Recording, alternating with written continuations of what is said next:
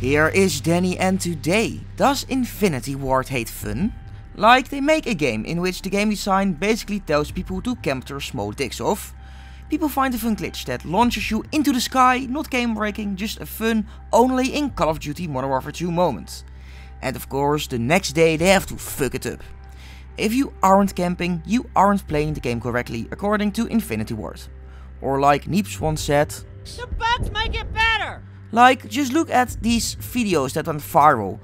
That is the perfect freaking marketing for the game, but no, Infinity Ward sadly has to kill it.